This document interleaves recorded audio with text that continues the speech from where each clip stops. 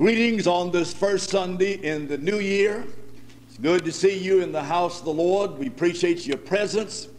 There may be some of you out in the radio listening audience. You intended to be in God's house today, but you got defeated along the way, maybe because of illness or providentially hindered, or maybe you just downright lazy and said, I'm not going to get out in the rain. You let the devil defeat you.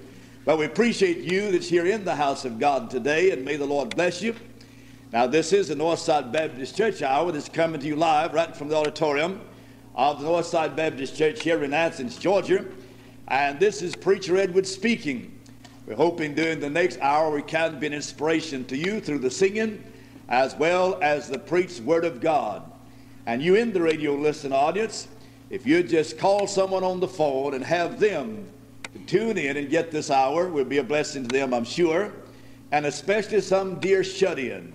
Just call them up and tell them to tune into the station where you're listening and get the Northside Baptist Church Hour that's coming live right from the auditorium of the Northside Baptist Church. Now at this time, Paul will take over and direct the singing, and I'm sure what he has lined up for us will be a blessing to our hearts. So Paul at this time. All right, I want you to turn, will you please, to 1 Kings chapter 13. 1 Kings chapter 13 for the reading of God's Word today. You know, the psalmist said it was good when they said, let us go into the house of the Lord. It's good to go into God's house. You should come to God's house and rejoice and praise the Lord and be blessed and strengthened. Not feel like the little boy did sitting in the service, and he was sitting there looking at the Christian flag and looking at the American flag, and beside the American flag there were a list of names. Little fellow said to his daddy, he said, Daddy, what are those names there for? And his daddy said, son, that's the names of the people that died in service. He said, Daddy, which service? The morning service or the night service? So we don't want you to feel like anybody's died in the service here. We want you to come rejoicing and praising God and go out the same way. And so in 1 Kings chapter 13, I want to read a few verses of Scripture. It's page 405 in the original Schofield Reference Bible. And behold, there came a man of God out of Judah by the word of the Lord unto Bethel, and Jeroboam stood by the altar to burn incense. And he cried against the altar in the word of the Lord, and said, O altar, altar, thus saith the Lord, behold, a child shall be born of the house of David, Josiah by name, and upon thee shall he offer the priest to the high places that burn incense upon thee, and men's bones shall be burned upon thee. And he gave a sign to the same day, saying, This is the sign which the Lord has spoken. Behold, the altar shall be rent, and the ashes that are upon it shall be poured out. And it came to pass when King Jeroboam heard the sayings of the man of God, which had cried against the altar in Bethel, that he put forth his hand from the altar, saying, Lay hold on him. And his hand which he put forth against him dried up, so that he could not put it again unto him. And the altar also was rent, and the ashes poured out from the altar, according to the sign which the man of God had given by the word of the Lord. And the king answered and said unto the man of God, Entreat now the face of the Lord thy God, and pray for me, that my hand may be restored me again. And the man of God besought the Lord, and the king's hand was restored him again, and became as it was before. And the king said unto the man of God, Come home with me, and refresh thyself, and I will give thee a reward. And the man of God said unto the king, If thou wilt give me half thine house, I will not go in with thee, neither will I eat bread nor drink water in this place. For so was it charged me by the word of the Lord, saying, Eat no bread nor drink any water, nor turn again by the same way that thou camest. So he went another way, and returned not by the way that he came to Bethel. Now I want to speak to you pertaining to this servant, the unnamed servant of God. Now we find here in the scriptures that Jeroboam also ruled over 10 tribes of the children of Israel. And we find that Rehoboam ruled over the other 2 tribes. Now Jeroboam, after the Israelites had split and 10 tribes had gone north and there joined Jeroboam, and 2 tribes remained there in Judah and Judea, and of course under Rehoboam, the son of Solomon, that Jeroboam became very jealous. He knew that God had said Jerusalem is the place for the Israelites to worship. God said, I'll establish my name in Jerusalem, and there was a temple built there for them to worship in. And every Israelite knew that that was the place that God had designed for them to worship. But Jeroboam was so afraid that any of the Israelites under his rulership had gone back to Jerusalem to worship, they might be enticed, brought over by Rehoboam, and he did not want to take any chances on that. So he said, we're going to build a place to worship here in Bethel. And there he erected 2 golden calves, and one of them here in Bethel. And so Jeroboam would come and worship and offer incense upon the altar here at the golden calf in Bethel. And God hates idolatry. God despised idolatry. And that was pure idol worship, of course. Not only should they have gone to Jerusalem to worship, and when they went they should have worshiped God, but here they worshiped the golden calf here in Bethel, and it displeased the Lord very much. God said, I don't like that. I'm going to do something about that. I want that altar destroyed. And God moved upon a prophet. He's an unnamed prophet. God never gave his name, but he's out of Judah from around Jerusalem. And God told him to go to Bethel, go to the northern kingdom, and there rebuke Jeroboam, and that the altar would be torn down. And so the man of God was to do what God told him to do. Now what I want you to get out of the message today is this. God told this young prophet exactly what to do. He told him where to go, and then he told him what to do after he had delivered the message. But this young prophet was deceived by an old prophet there after he did what God told him to do. The message I want you to get today is this. When you know the will of God and know what you should do and know it is the Word of God and know it is the will of God, then you do exactly that and let nobody deceive you or lead you astray in any manner. And so we find, first of all, a man of God comes to Bethel from Judah. Look at verse 1. And behold, there came a man of God out of Judah by the word of the Lord unto Bethel, and Jeroboam stood by the altar to burn incense. Here comes this young prophet, and this ruler, Jeroboam, is standing by this altar, offering incense on the altar. He should have not. Secondly, I want you to notice in verse 1 also, that he was a man of God with God's message. A man of God with God's message. He had the message of God. He had the Word of God. And at any time a preacher stands behind the sacred desk and he doesn't give you, thus saith the Lord God, he doesn't have God's message, doesn't try to get God's message for you, then of course you're practically listening in vain. God wants you to get His Word, His message, and God wants His servants to preach the Word of God. If you don't have the Word of God to preach, then you don't have anything to preach. And so here this man of God had the Word of God, and he went there to preach the Word of God and won Jeroboam. And then that brings us to thought number 3, and that is he was a man of courage, and he cried against their sins. In verse 2, he cried against the altar in the word of the Lord and said, O altar, thus saith the Lord. Now here's a big job for a young prophet. He must go and face King Jeroboam, and he must rebuke him.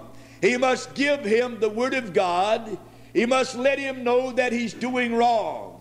Now that was not an easy job for a young prophet to do, but he was God's prophet. He had to have the courage to do it. Now, the preaching of the gospel of Jesus Christ and standing for the truth of God in these days is a man's job. It's not a job for a sissy. It's not a job for a man with no backbone or no courage. The preaching of the gospel is a man's job, and the preacher must have courage. He must preach the word of God regardless of who it hits. He must take a stand against evil regardless. And if he's not willing to do that, he's not man enough to do that, he's got no business walking behind the pulpit and saying, I am God's minister. A man of God must have courage. He must not fear the faces of people. He must be willing to preach, thus saith the Lord God, whether people like it or not. That's his job. That's his responsibility. Everybody is not going to like what the preacher preaches. Everybody is not going to agree with him. But when you preach the word of God, we're all going to get hit by the word. And at any time the preacher compromises and refuses to preach the whole counsel of God, then that minister is not doing what he should do.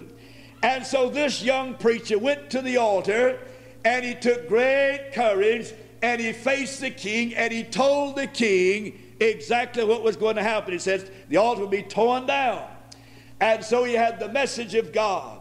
Then that moves us to thought number 4, and that is that Jeroboam laid hold on him. Now, when this young prophet came and preached against that altar and preached against what Jeroboam stood for, that made the king angry, and the king reached out and grabbed him with his hands. He laid hold on this young preacher. In verse 4, the Bible says, it came to pass when King Jeroboam heard the saying of the man of God, which had cried against the altar in Bethel, that he put forth his hand from the altar, and saying, lay hold on him. And his hand which he put forth against him dried up, so he could not pull it in again unto him. So when King Jeroboam reached out and laid his hand upon the prophet of God, God paralyzed his hand, and it dried up. He couldn't even pull it back in. He had no strength. It was completely paralyzed because he had laid his hands on the man of God. Amen. The Bible says in Psalms 105 and verse 15, touch not my anointed. Now, beloved, listen to me. It's a dangerous thing for any man to lay his hand upon an anointed servant of God. I knew a preacher yonder in South Carolina many years ago, and he's still in the ministry, an outstanding evangelist, a man has been greatly used of God, and he was preaching around Greenville, and he went down to, I believe, a little town called Easley, and there he preached in a pool room down there. He was invited to come and preach in a pool room, and he went to this pool room and got up on the pool table and started preaching to a large crowd of people. And there's some people that hated him, and they wanted to kill him. They despised him. And a man was to do the job, took his gun, went to the window, aimed the gun at this preacher, and was about ready to pull the trigger, and his arm was paralyzed. He could not move a finger. He could not pull the trigger on that gun. God Almighty paralyzed that man's hand, and he couldn't pull the trigger and kill the man of God. It's a dangerous thing to touch God's anointed.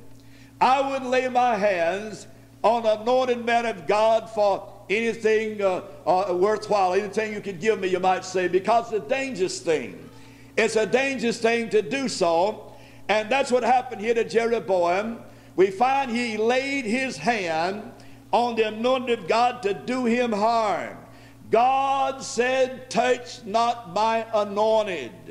And he's talking about his anointed servants that preach the word of God. And then we come to thought number 5, and that is he prayed for God to heal Jeroboam.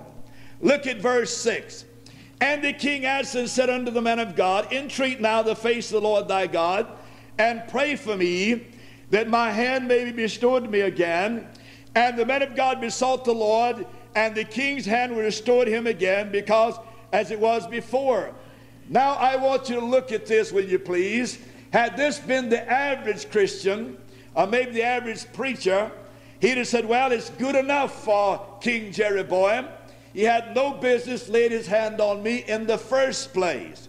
But when Jeroboam saw what had happened and realized that he had done wrong, he repented. He was sorry about that. And he asked the preacher, he said, I want you to pray for me that my hand become normal again.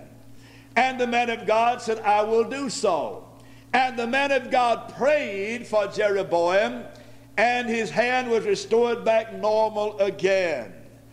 Now, when people mistreat us, abuse us, or do us wrong, and then if they repent of that, and they want us to pray for them, and they want our friendship, and they want forgiveness, then we are obligated to forgive them and pray for them and help them in any manner we can.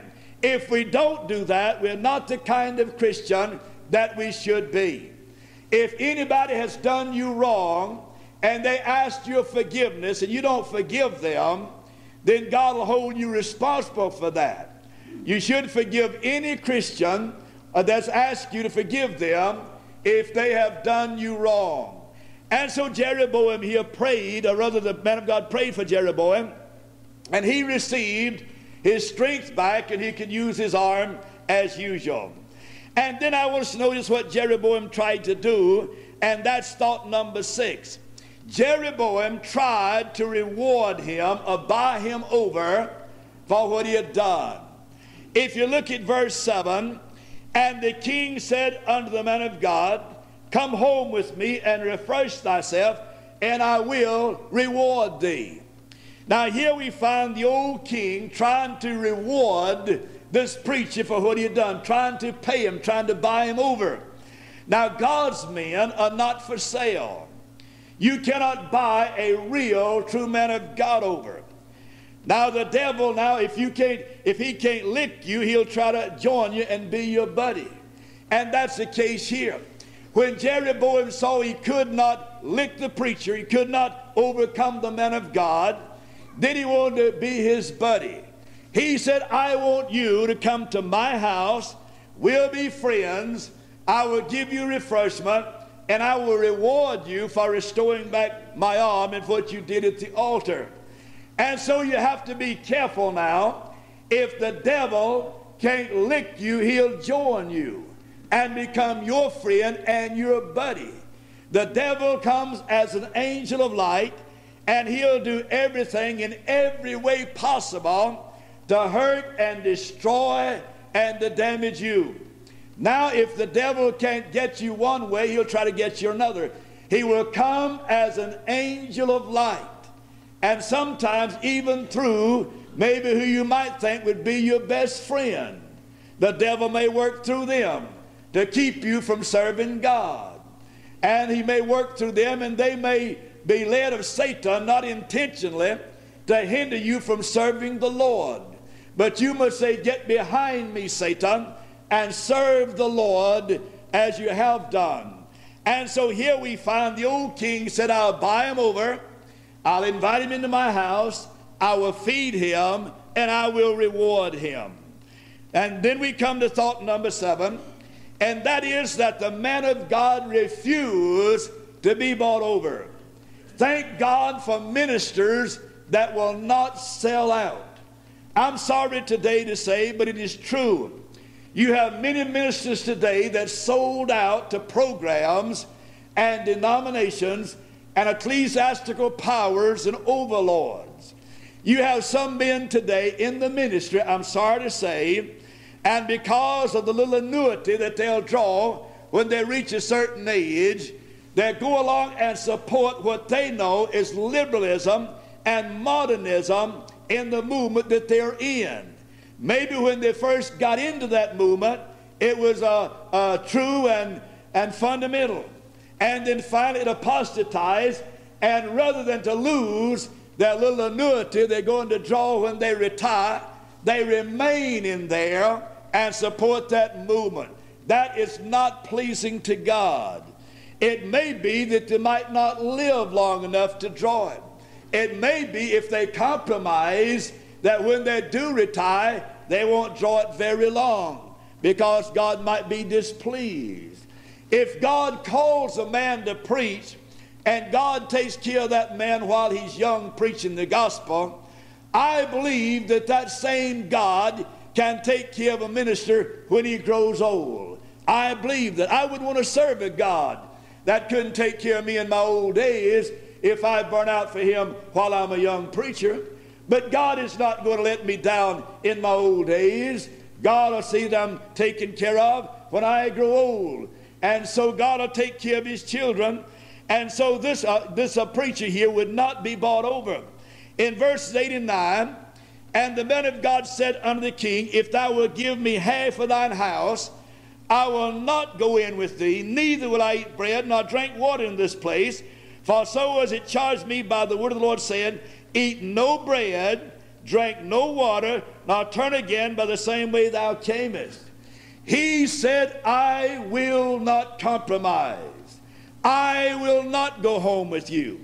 I will not eat your groceries. I will not be rewarded by you. You have some people, you know, they want to just go along with the crowd regardless. They want to ride the religious bandwagon. Whichever way the crowd's moving, that's the way they want to go. Reminded me of the little boy with a big, mean-looking dog. Someone said to the little boy, said, son, how in the world are you a little boy like you handle that big old mean dog? He said, well, I just found out where the dog wants to go, and that's where we go. And so you have a lot of people like that today, you know. They want to find out where the crowd's going and where the job would be the easiest and so forth, and they go in that direction. But the real true man of God should stand like the rock of Gibraltar, refuse to compromise, and God will see him through. Now let's move on to the next thought, and that is thought number 8. Here is something here that's very subtle and very cunning. Although this young preacher refused to compromise and go to the king's house, here comes a grave danger, an angel of light coming his way, and he buckles at this point. Now this is what I want to warn you about today. We find an old prophet there in Bethel heard about what this young preacher had done. His sons had been down there and saw what was going on. And this old prophet, the old man, had been laid on the shelf. No doubt had been compromising. Had been in the ministry until he was old man, had compromised, and God had laid him on the shelf. And he became very, very jealous when he heard about what this young preacher had done. In verses 11 through 13, I want you to look at something. Now there dwelt an old prophet in Bethel, and his sons came and told him all the works that the man of God had done that day in Bethel, the words which he had spoken unto the king. Them they also told to their father. And their father said unto them, what way went he? For his sons had seen what way the man of God went, which came from Judah. And in verse 14, and he went after the man of God.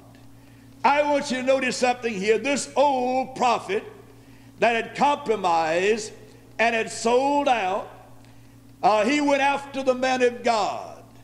The devil worked through him as an angel of light to get to this young preacher.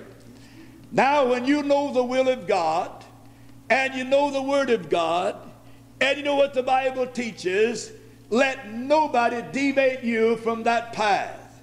I don't care who he is. The devil will come as an angel of light, and here he takes this old retired apostatized minister, no doubt that he compromised over the years, and the devil said, I want you to go and tell that young preacher that God said for him to come back to your house and eat and drink in your house. God plainly said to this young preacher when he left Judea, he said, I want you to go down, go to Bethel, go to the altar, give the message to Jeroboam, tear down the altar, get on your donkey, and come back, and don't you eat any bread or drink any water while you're down there. That's what God told the young preacher. Now this old retired apostate heard which direction the young man went, and there he took off after him. His sons had told him, they said, Pa, a young preacher came down here, and you should have seen what he done. Well, immediately the old man became very jealous. He said, well, we don't want any young preachers around here doing anything we can't do. I think I'll go take a look at him and see what we can do about it. And so he takes off after him, and he said, I'll go and take off after the man of God. Now notice number 9, where he finds him. In verse 14, he finds the young preacher sitting under an oak tree. In verse 14, he went after the man of God and found him sitting under an oak. There's a message there for every one of us. After you have done the will of God, it's no time to sit down under an oak. Amen. It's no time to stop. It's no time to go to sleep. You must keep on keeping on. You might say, well, I've done a good job. I think I'll just retire. I'll just sit down under an oak. Now, when he sat down under that oak tree, that was the wrong thing for him to do. This old apostate preacher came riding up on his donkey. He saw the young preacher sitting under this oak. Had this young preacher continued on down the road, he could have been a long way toward home. And maybe the old apostate could never have overtaken him. But you know what happened?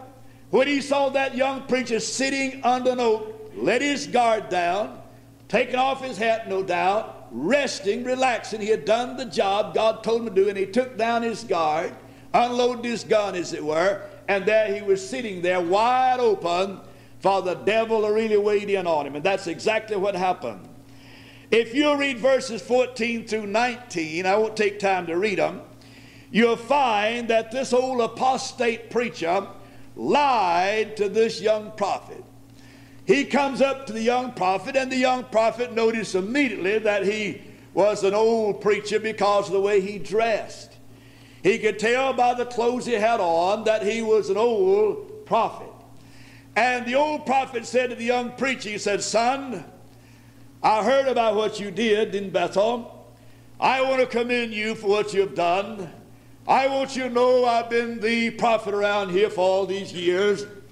God has blessed me, and I've been the chief preacher around this crowd and in this particular place. And son, the Lord just told me to come and tell you that you're tired and hungry. Of course, you know that. And the Lord just told me to tell you to come back to the old prophet's house and have a good meal and eat and drink and rest a while, because the journey is long. And then after you eat and drink, then you can get on your donkey and you can go back to Judea. And this young preacher listened to that old preacher, and the old preacher lied to him, told him a lie. And the young preacher thinking, well, he's an old prophet. He's an old man of God. And if God told him to come and tell me to go back to his house and eat and drink, then I better go back and eat and drink. And that's why he made the mistake. The same God that told him when he left Judea not to eat and drink anything there around Bethel, around Samaria, but to go do the job, get on his donkey and come back, eat nothing and drink nothing. And the same God that gave him the message before he left, if he wanted him to eat and drink in the prophet's house, he could have told him. He would not have had to work through that old prophet to tell him. And the young preacher didn't realize that, being a young man of God. He thought he'd better listen to the old apostate.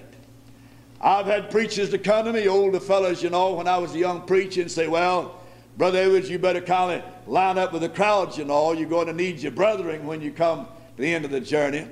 Well, I knew what God wanted me to do, and this young preacher knew what God wanted him to do, and God could have told him to go and eat at this old prophet's house if he'd wanted him to done that. But God told him not to eat a bite or drink anything on that trip. That was final. That was the word of God. And so when you know God has saved you and you know what God wants you to do, let nobody change your mind if you know it is the will of God without a shadow of a doubt. See, the devil worked through this old apostate prophet to deceive the young preacher and to tell him a lie. And so there he said, all right, I'll go back. Now, when you know the will of God, listen not to those that would change you, whether it be angels or spirits or visions or preachers or whatnot. If you know the will of God well and good, you better let nobody change you from the will of God. Many times old preachers that have played out and apostatized will try to advise you as to what to do. I'm speaking primarily now to about younger preachers. And then they'll get you off the right track. If God has spoken to you one time, he could speak to you again. And you know what happened? This young preacher listened to that old man, went back to his house, sat down, ate and drank, laughed and had a good time, and then he got on his donkey to leave, and God said, you've really fouled up. You'll never get back home. You're going to die on the highway. And this young preacher went out down the highway, and a lion came out and destroyed him. A lion is a type of the devil. He listened to that old man when God already told him what to do, and it cost him his life. When you're in the will of God and know the Word of God and serving God, you do what God says in this book. Let nobody turn you aside from the will of God. If they do, it could cost you your life. That's exactly what it cost this young man. Let's stand to our feet. Dear Father, I pray today in Jesus' name that you'll take this message, that you'll penetrate it into the hearts of many people, and help us, dear Lord, to know when we know the will of God, not to turn aside, but to set our face like a flint, to be used of thee, and let nobody tear us away from the right track, but to move straight down the road to the glory of God. Have you in this invitation, Father? I pray in Jesus' name, amen. Now, while the ladies play on the instruments, if you're in this building on this first Sunday in this new year, you'd like to get saved, to come back to God, or join the church, for any reason you want to come down here while they play a stanza, so would you come? How about it? Is God speaking to you? Do you like to join the church? You like to get saved? Or like to come back to God? Or for any reason, is God speaking to you?